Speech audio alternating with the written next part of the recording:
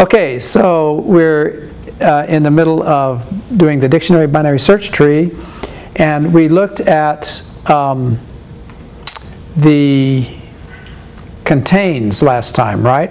And a few questions came up after class, and I've decided to add a couple of new slides that I haven't had a chance to post yet.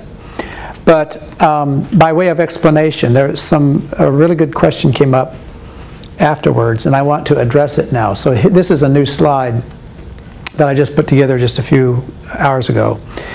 And I think what we should do is we should see how the tree gets used in the main program.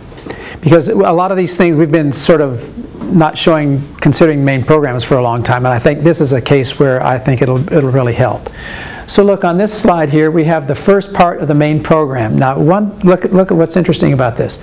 Dictionary BST, angle bracket, and now what do we have? Int, comma, string. So you see that? That int is the what? Type of key. K. Yeah, so that's the actual parameter. This corresponds to formal parameter K. And string is the what?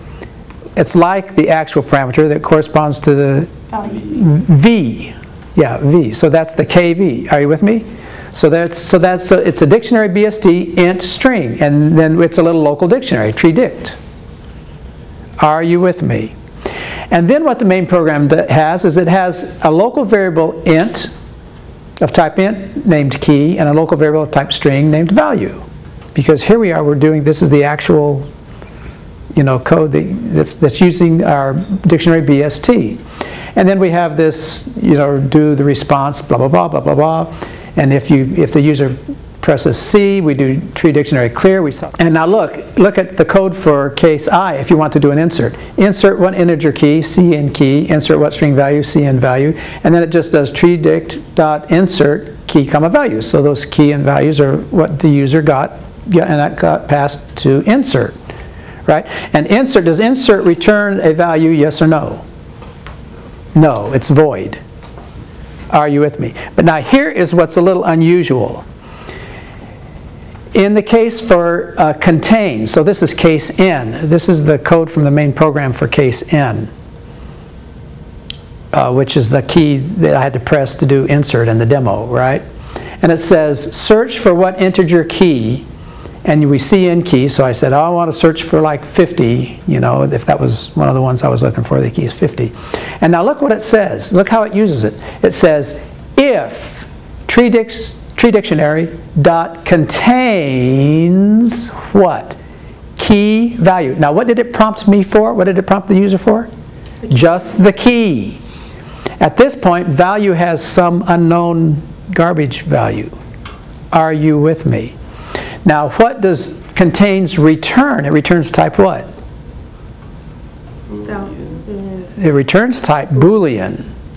Are you with me? So if that key and value pair is in the dictionary, then contains will return true, and that will be if true. But now look what it says. It says cout stream the value for key, and then it gives the value of key is, but now what is it doing? The value of value. But wait a minute. It didn't prompt for value. How is value being changed? So they call that reference? Because value is called by reference. So when your code sets the value, your code needs to not only return true or false, it also needs to set that value. So look, does everybody see how that works? Before we call it, value hasn't been assigned anything. After we call it, it's been changed. Remember when we did that pass ref, pass value? Remember when we did those examples in the beginning? If you do call by value, what would happen? The actual parameter wouldn't change. But if it's called by because it manipulates the copy, but this is called by reference. Are you with me? Does everybody see? So if you look at the parameter list for contains, let's go to the parameter list for contains. Okay, so let's go back to the original signature for the methods for the abstract dictionary. So here in figure 9.2, what do we see this virtual bool contains. Are you with me? So that it returns a Boolean. It's not void. It returns a Boolean. But look what it says. Key is called by what? Constant reference. But val is called by what? Called by reference. And what does the post condition say? It says post. If key is found, then what? Val is the associated value and true is returned. Otherwise false is returned. So this is called a side effect. When you call a function that returns a value, but it also does something on the side, this is what's known as a side effect. And some pure functional programmers believe that it's a sin.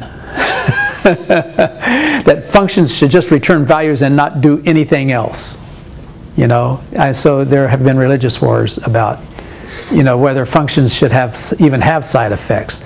But I have found that it is, in a situation like this, it makes the code so much cleaner. You know, to have it return a Boolean and then on the side do something else, do something in the meantime. So anyway, does everybody understand the mechanism of what this is? Now let's go back to the pseudocode for contains. Do you see it was bool contains key val, if tree is empty, return false, else if key is less than root value, return left subtree contains, else if key is greater than root value, return right subtree dot contains, and then else, what is it? Else it's equal. But look, what's one of the things you have to do in your code? You have to do what? Set val. Now why do you have to do that? Because that is the side effect of this method, to set the val, so that the main program can print out what the value is for that key.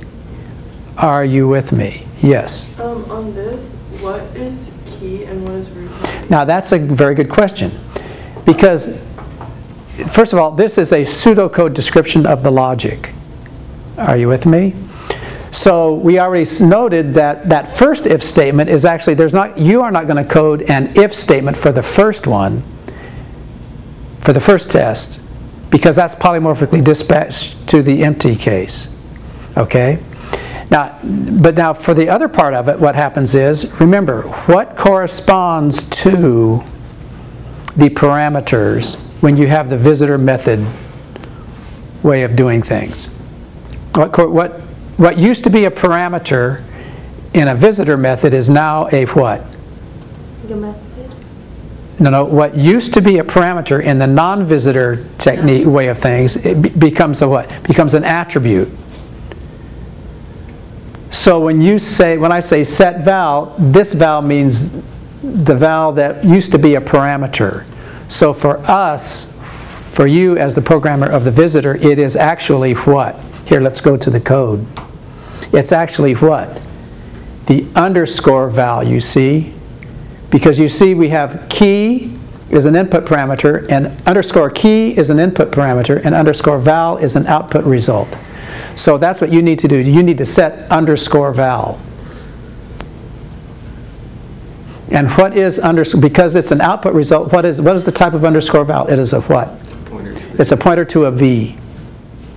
Are you with me? It's a pointer to a v. But in terms of like how, like on the next slide, when it says if on the you mean on this yeah. the previous, when it says if key is less than the root value means is a key value pair, but it's comparing it to the key. Right, it's comparing it to the key of the key value pair. Right. So how would you access that? Host dot root paren, because it's a method, dot key paren, because that's a method for the dictionary pair that returns the key value. Yeah.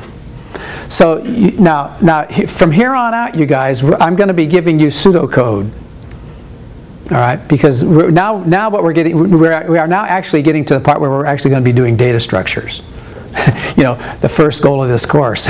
We've kind of been a little light on we've been pretty heavy on the C++ and the design patterns. We've been kind of light on the data structures, but from now on, these data structures, from now on to the rest of the course, that's what the emphasis is going to be. And these algorithms are all you know, they are all algorithms that I would not expect you to come up with by yourself.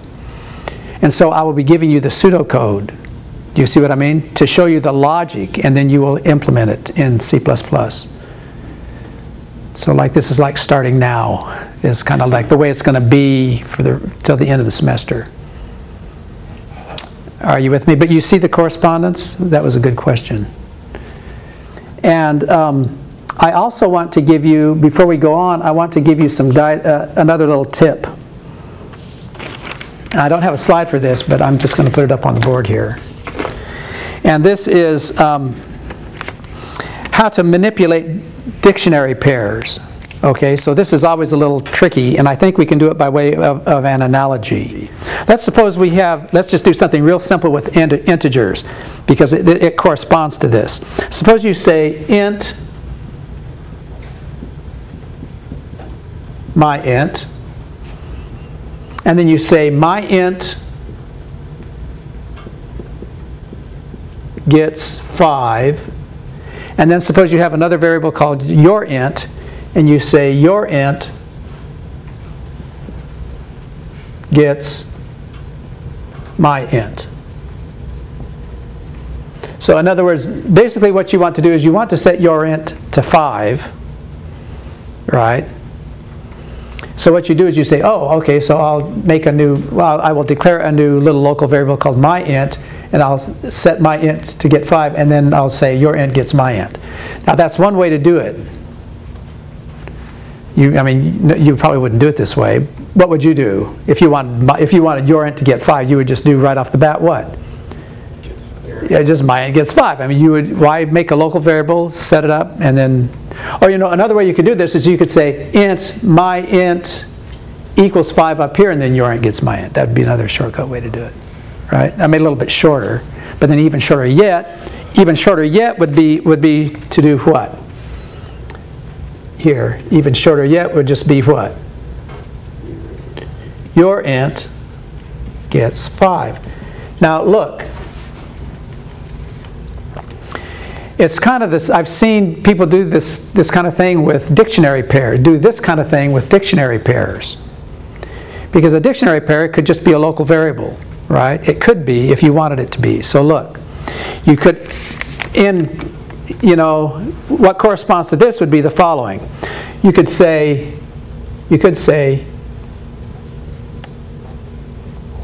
now this, what we're saying here is this dict pair k comma v really corresponds to what over here? It corresponds to int. It is a type. Are you with me?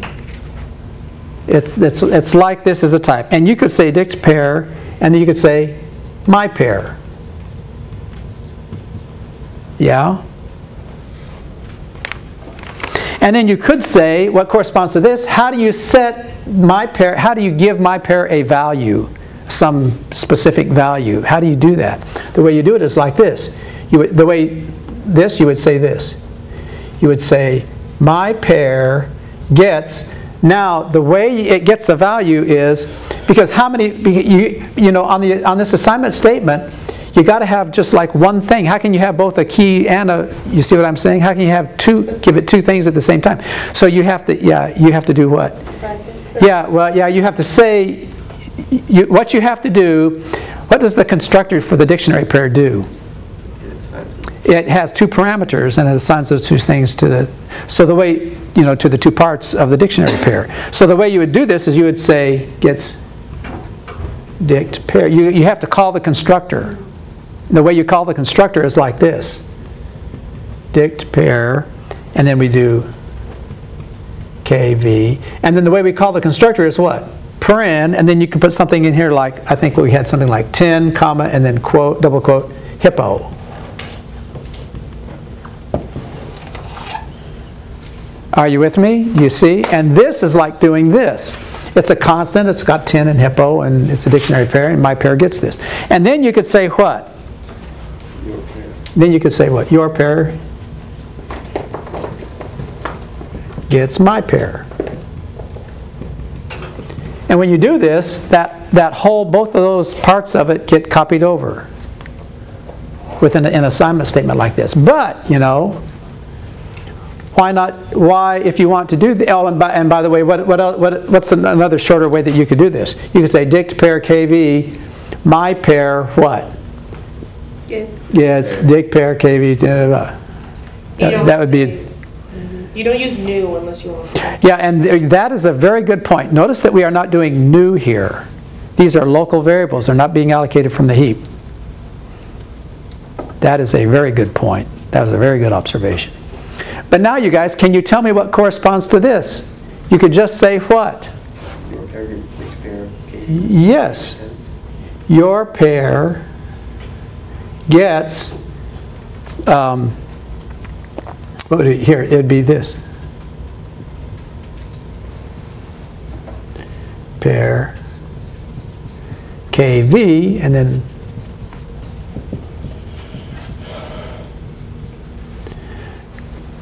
and this is how you give it. And then if you know what this and this are supposed to be for it, you put this in there, and the constructor gets called, and it gets it. All right, is everybody clear on that, how that works? Okay, so now let's continue on and take a look at the algorithms for doing the other, some other methods. Two other methods, actually, insert and remove.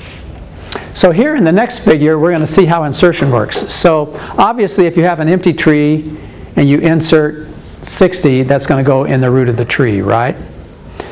And now, the principle for insertion, what happens if you want to insert 80?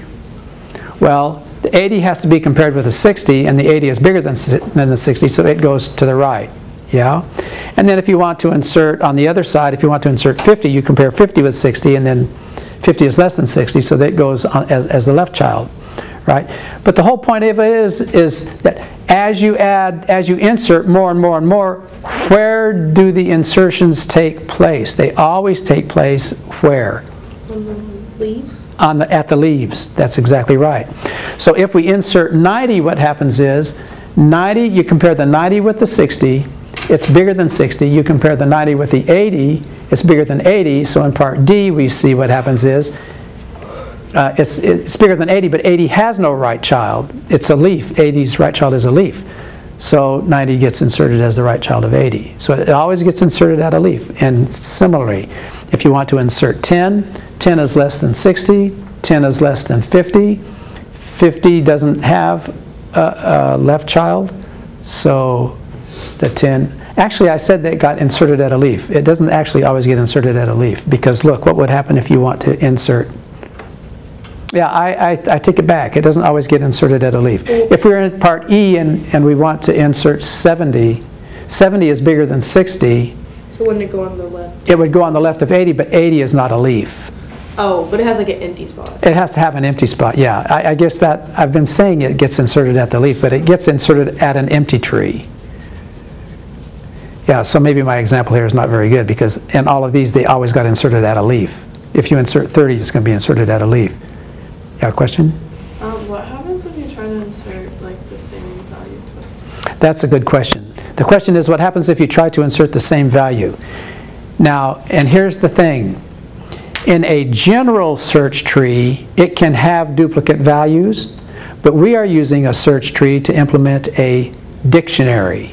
And in a dictionary, keys cannot be duplicated. Are you with me? So what we have to code for our insert is, if you insert it and it's already in the tree, you got to change the key value pair to be, you have to change the value to be the value. That's how you change the value of a key value pair that's already in there. You just use insert. There's not another one that says change the value. You just use insert with the same key. Are you with me on that? So yeah. So everybody, are we good? So look, here's the algorithm for insertion. So what the logic is this. Insert is given a key value pair, right? So here's the key value pair, and what we do is we obviously, if the tree is empty, Well, then we can insert it. All right, so we insert root, and by the way, what 6 operations do we have on the host that we can use? You guys should not be doing any, new or delete. You shouldn't be doing news and delete and pointers and all that stuff. None of that, you need to use any of that. You can just always do one of 6 things. What are they? Rem roots, left, right. Yes, left root and right. So that's to access. Yeah, rem root. And then to add stuff, what do you do? Insert root. Insert root. That has to be inserted at an empty tree. And I think the other one wasn't it set tree? It is set tree. That's what I thought. Does that just change the root? No. Set tree clears this tree and sets it to the... Do you remember what set tree does? Here, maybe, shall we... Well, we don't need set tree for this. We don't, which is why So, yeah. So if you go back and look at set tree, what it does is if you do my tree dot set tree your tree, we had a visual on this. If you go back and review it, if you say my tree dot set tree your tree, my tree is cleared and then it's set to your tree. And then the one to trim a tree is rem root. That's how you get rid of in a visitor. You just use rem root. Okay. So anyway, the algorithm for the insertion operation is if the tree is empty, we insert root. So that's how we use insert root method of the host. That key value pair, right? But now, is your code going to say if the tree is empty, yes or no? No, that's going to be polymorphically dispatched to the empty case. So that logic, that if is not explicit, that's implicit in the polymorphic dispatch. But on the other hand, if you're in a non-empty node, then you have a root value to compare with the key. So else if the key is less than the root value, left subtree dot insert. So and here you can use the same visitor, right? So you can accept star this. All right, on the left. And then else if the key is greater than the root value, right tree dot insert key value. Else, and actually here's the answer to your question. It's else what? Duplicate key, change the value. All right. So what you do is you assign the key value pair to this node. All right. So what you do, and this is how you set up the key value pair. This is how you get a key value pair to give to the root. The root can get that. Host.root can get this. Can get this. You just got to put the right things here and here. Are we good? So the insert, here's the parameter. So we have a key and a value that corresponds to our input, and these are called by constant reference. Okay, so they are reference values. Okay, so those correspond to the inputs, the input parameters. They were set up by the constructor, so the constructor sets them up here. Underscore key gets key, underscore val gets val. All right, and then this is the code for you to finish. And notice, and what do we have in our environment? What do we have for this environment? The parameter is always what? Host. And in this particular example, the other part of the environment is underscore key and underscore val. Are we good? Now, there's only one more, and this is the tricky one. This now is a very interesting algorithm. The question is, how do you remove from a binary search tree? Now watch this. This is really slick. Before we do it, we have to establish this one interesting fact. The fact is that the maximum value of a search tree is in a subtree with an empty right child. Now let's just ponder that for a minute. The maximum value of a search tree is in a subtree with an empty right child. Now look, Here is an example. Do you see that this tree is rooted at 30, and then it has 10 on the left and 70 on the right, and then the 10 has a 20 and a 15, and the 70 has a 50 and a 90 and a 40 and a 60 and an 80, and so on. Now tell me, just by looking at this tree, what is the maximum value of the search tree? What is its value? It's what? It's 90. And what do you notice about 90? It doesn't it has an empty right child. So do you see how to find the maximum value of a search tree? You just keep going what? You just keep going right, right, right, right, right, until you can't go right anymore, and the one over on the edge is the what? The biggest one. It's always going to be that way, because if there were one bigger, it would have to be what?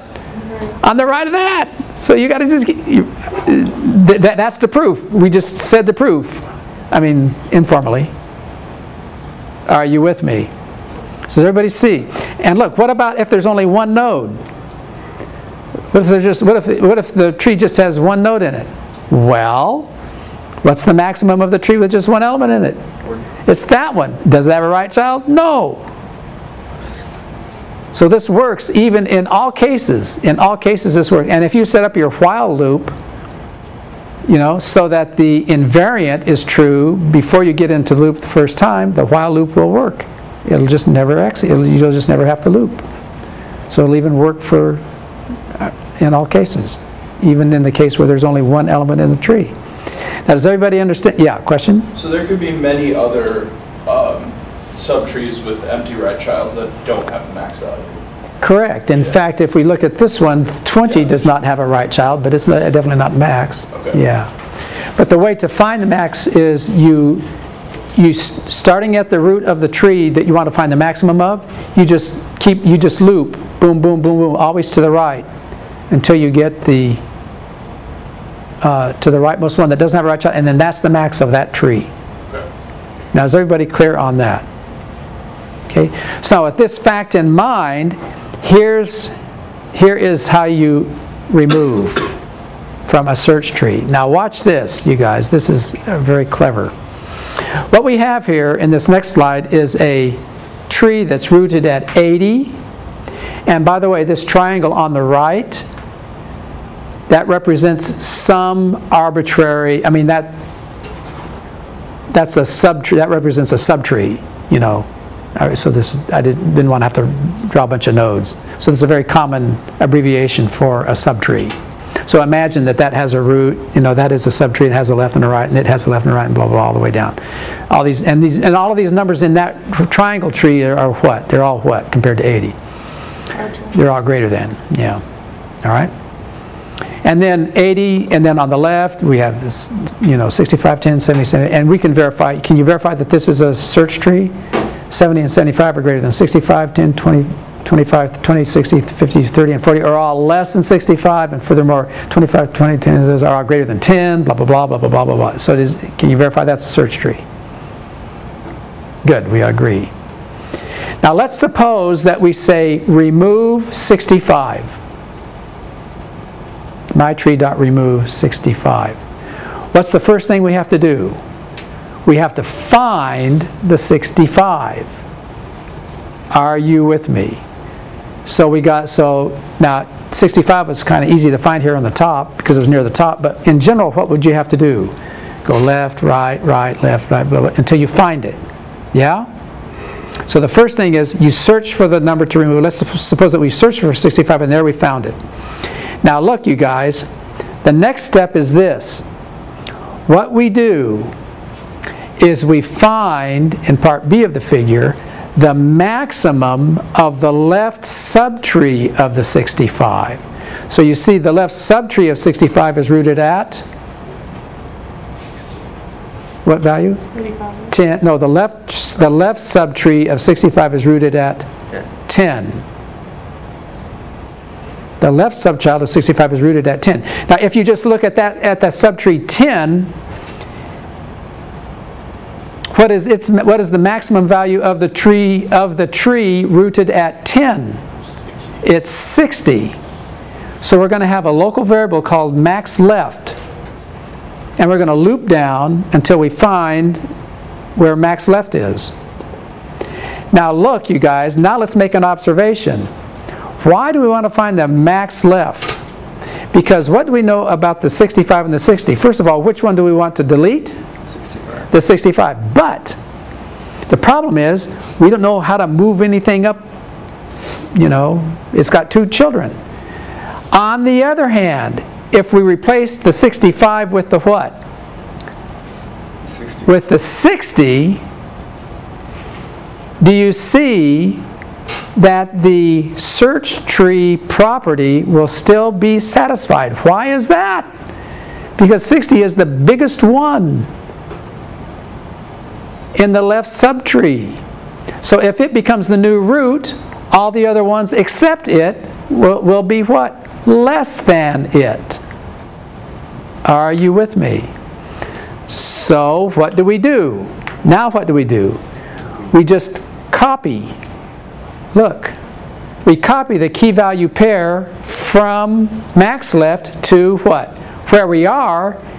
And then, instead of deleting the one where we are, we just do what? Rem root of the max left. And how do we know we can do rem root of the max left? Because we know it doesn't have a right child. It's just a rem root. And why should we repeat all that code? We've already got rem root. Don't ever do delete. Don't do delete, nil. Just use that as rem root. And we know we satisfied the precondition of rem root when we found max left. So here, boom. And then, so what will that do? If you rem root of max left, what will that do? That'll bring the 50 up, right? So that'll bring, and so the 50 comes up, and boom, there's a 60. So that's how you remove from a search tree. So here is the pseudocode. So this is the algorithm for the remove operation. Now here again, the first if is going to be what? Polymorphic dispatch. Okay? But how do you remove key value? So here's what you have to do. If the tree is empty, return false. So then that's just the empty case. Otherwise, what is our environment? We have a host that has a key, and we have the key and the value as our attributes, right? I mean, they are parameters here, but they are attributes in the visitor. Are you with me? So this is the logic as if it were not the visitor pattern, yeah? So else if the key is less than the root value, then left subtree dot remove key val. Else if key is greater than root value, right subtree dot remove key val. Else, what do we know? We found that 65. Are you with me? And now, here's the thing. So what we have to do is, now why do we have to set val? For the same reason that we had to set val in that contains one, right? Because this is a call. Remember that when it returns something, it tells you the value that got returned. I don't know if you remember that from that. When we returned it, said, oh, it was returned with the value of, I think it was the root. I think it was hippo in the demo, right? Okay, so we set that val. Now, if the left, now first of all, we want to find the maximum of the maximum of the left child, right? But in order for that to happen, this node has to have a left child. But if it doesn't have a left child, now we can just rem root right here. Are you with me? We can just rem root right here, and we're done. But now we've guarded. Now we know that it has a left subtree, right?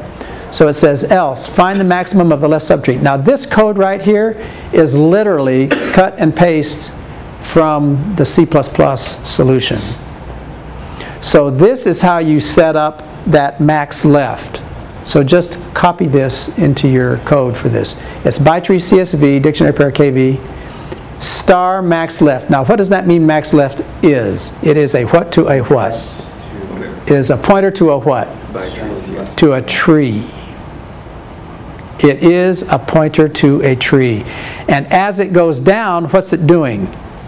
It's pointing to each one of those trees. See, if we come down to here, and here in part C of the figure, it's going to start at the 10. So first it will point to the tree 10, and then it will point to the tree 25, and then it will point to the tree 60, and in the end, max left is a pointer to the tree that's rooted at 60. Yeah. But anyway, does everybody see? It's a max left is a pointer to a tree, and it points to the 10, then it points to the 25, then it points to the 60, and then the loop terminates.